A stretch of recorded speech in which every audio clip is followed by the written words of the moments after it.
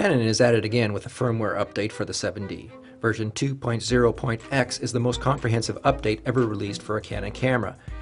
Here are some of the key features.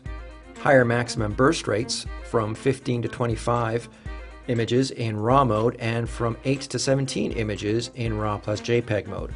Compatibility with the new GP-E2 GPS receiver, up to 64 levels of manual audio level adjustment. Filmmakers will love that one.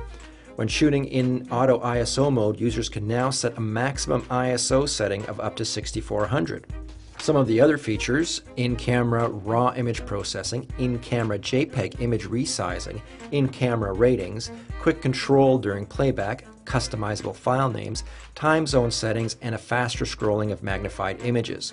The firmware upgrade will be available in August 2012. Below is a link to more information about the firmware upgrade on Canon's website.